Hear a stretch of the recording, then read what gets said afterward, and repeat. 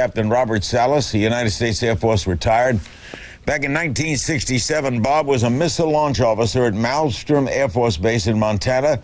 He says a UFO hovered over his nuclear missile site and disabled all the missiles. Captain Salas, Michael Shermer is saying that you're not corrupt or anything. You just didn't see what you saw. Well, actually, I didn't even see a UFO.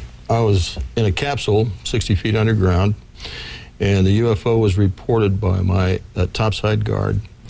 A bright red oval object hovering outside the front gate. He told you? He told me in very, he was very agitated, frightened when he told me this over the phone.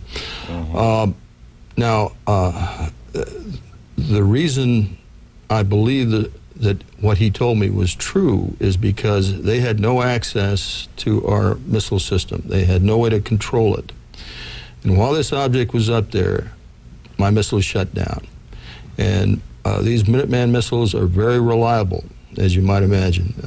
Nuclear weapons we're talking about here. The system, they shut down. They shut down. One after the other. I remember losing all of them. And not only that, but 10 more missiles were shut down under similar circumstances. UFOs were observed at another launch control facility. So this is 20 missiles in 1967 were shut down with UFOs